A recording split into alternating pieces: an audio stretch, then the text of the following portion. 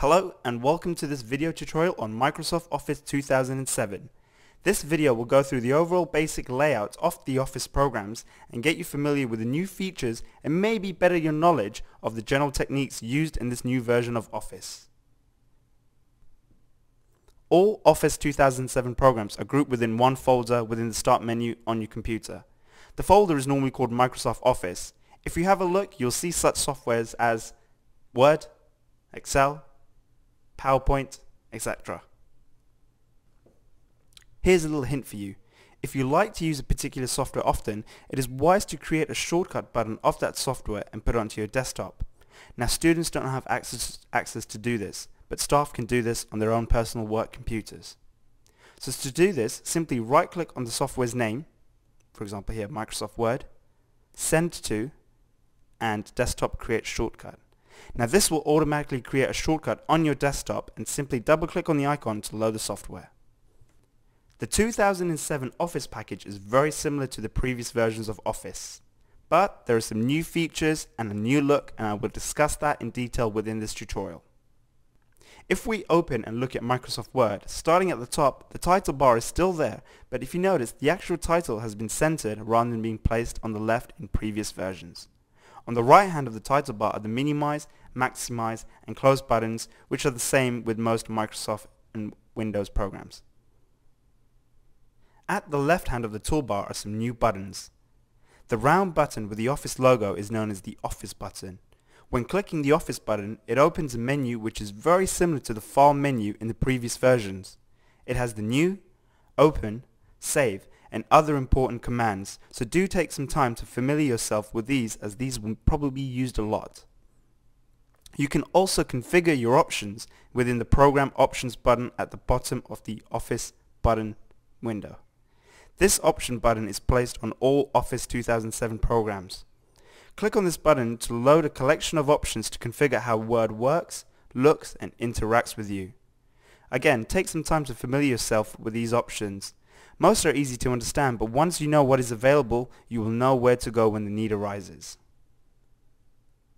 One new and main function I will talk about is the Quick Access toolbar, which is located next to the Office button on the title bar. This toolbar is where you can place buttons for easy access to commands that you may use often, so you don't have to search through all the buttons in the ribbon. The ribbon I will discuss in detail later. By default, the Quick Access toolbar has three buttons. They are the Save, Undo and Redo buttons. They are probably the most popular buttons used in Microsoft softwares, and therefore Microsoft have placed them as a default. If you want to add a button to the Quick Access toolbar, there are several ways to do this.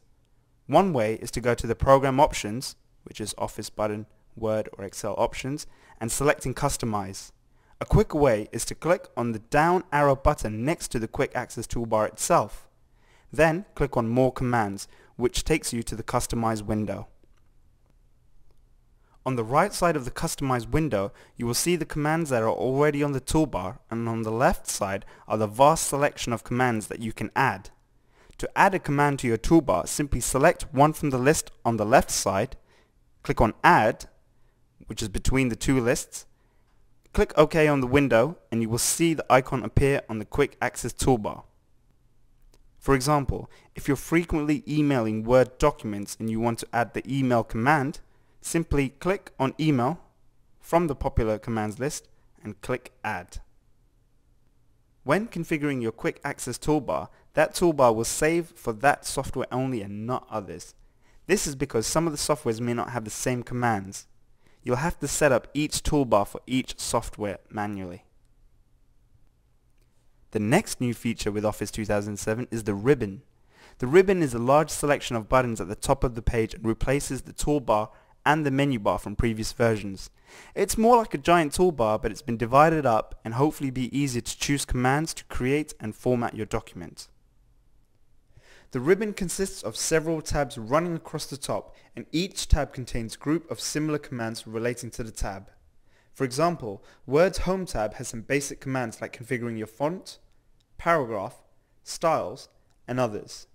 The Insert tab consists of commands for inserting various types of information such as tables, illustrations, links, and others.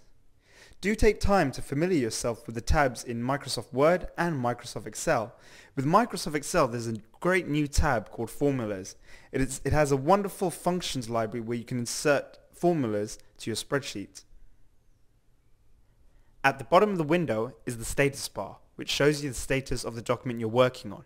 This also has been adapted from previous versions. On the right hand side of the status bar is a toolbar which consists of viewing configurations. Word's default view is on print layout, but you can go onto web, outline, or draft layout modes. One of my favorites is the full screen reading command next to the print layout command. It's very much like an advanced print preview function. This displays a full page layout of the document and will show multiple pages if you configure it to do so. In this layout, several buttons will appear at the top of the page, which are the Save, Print, a Tools menu with several interesting tools to choose from, a Highlight button which allows you to highlight text in your document. At the other end of the toolbar is a View Option menu that allows you on how to change the document. For example, you can increase the size of the text on the page. Now this tool applies to this view only. It does not change the text size on the original document. Other view option tools will make changes to the original document if you configure it to. Now if you're confused by that statement, as mentioned before that the full screen reading is more like an advanced print preview, but it would be ideal for checking students' work on screen and also has the following tools within the options which would be beneficial, like allow typing and track changes. You can enable or disable typing in this view with the allow typing command. You can also track any changes you make to a document with the track changes command. Try this out, as this could help when reading students' work in Microsoft Word and making changes for them. To do this, go to View Options, Track Changes menu, Track Changes, and make sure that the tick is on Track Changes, and start to delete text and re-entering changed text. To disable it, follow the same procedure to enable it. To come out of the full screen reading view, click on Close, which is next to the View Options button on the right hand side. Next to the View Configuration buttons is the Zoom slider, which allows you to zoom in and out of your document by moving the slider or by clicking on the plus and minus buttons. When working on a document and you'd like to make some changes, Office 2007 allows you to preview the changes before actually applying it with something called Live Preview. Many of the tools on Ribbon let you use Live Preview. For example, if we select some text and move our mouse over one of the Styles buttons, which is on the Home tab, the text you selected changes to the preview of that style. To apply that style to the text, simply click on the Style button and the style will apply. The Live Preview also works with the Font Color button, where highlighting text, clicking on the Font Color button, and placing your mouse over the colors shows the text in the color the mouse is hovering over. To apply that color, simply click on the color and it will be applied to the text permanently. Also, when selecting text, you may notice a faint box appear, and when placing your cursor over it, it appears with font options. This is a great and easy function to make fast font changes. One last thing to know. If you don't want the ribbon constantly on screen and you'd like to treat it as the old menu bar, you can do this by right-clicking on a clear area of the ribbon and selecting Minimize the ribbon. Now the ribbon will appear when clicking on a tab and have more workspace. I hope this tutorial was useful. Good luck and thank you very much.